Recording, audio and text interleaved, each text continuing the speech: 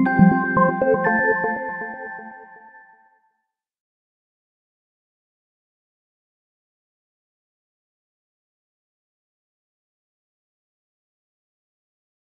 to calculate return on bond? I use a simple animation. Issuer. Bond, there's one term called par value. That's very important, par value. And par value typically is $100. So you need to pay $100 to buy this bond. Okay? That is in normal situation. You need to pay $100 to get $100 bond.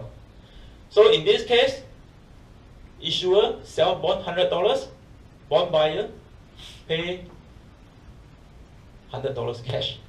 Okay? In return, you will get $5 coupon every year. When the bond matures, of course, you will receive back $100. And you will know that because you receive $5 interest. So what is the return of this bond? 5%, very good. Wow, straightforward. Coupon rate, you will see, is 5% coupon rate.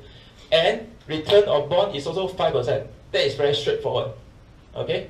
You pay $100, you get $5, 5% return. Okay? But there are some other cases where you can buy the bond at below par value. Below par value.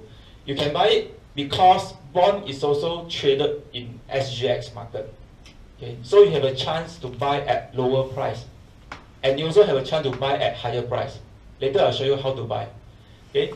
So in this case, you get $100 bond by paying only $98. $98. Okay? But still, you will get 5% coupon, right? $5 coupon. Okay? But because this is $100 bond, correct? So when the bond matured, you should get $100 cash back, not $98. Because this guy promised to pay you back $100, not $98. Okay? So you get $98. Correct?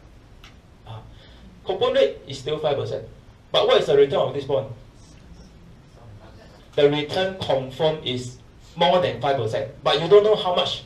Maybe 6%, maybe 7%, you don't know. There is one way to calculate. Later I'll show you how to calculate. Okay? And one more case. Instead of paying $98, you pay $102 to get the bond. Same thing, you receive $5 coupon, and when the bond matured, you should get back $100. Yes, you are right. Oh, good. The response good. So you get back $100. So in this case, right, coupon rate still 5%, but the bond return.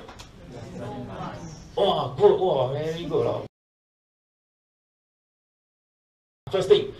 Bond return is equal to coupon payment plus capital gain or loss.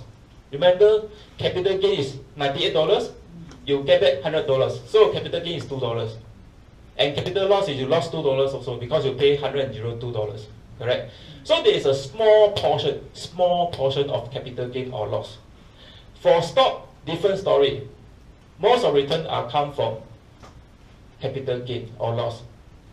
Coupon payment or dividend pay is slightly lower. Of course, you are looking for a REIT, maybe dividend is much higher. Okay?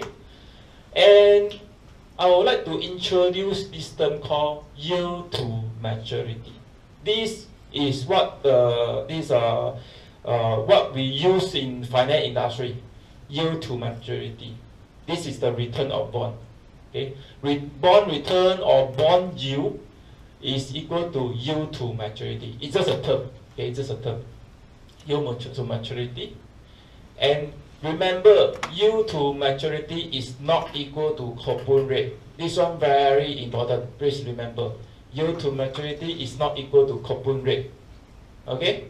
And you heard about treasury yields for US goes down. This is the meaning, yield to maturity.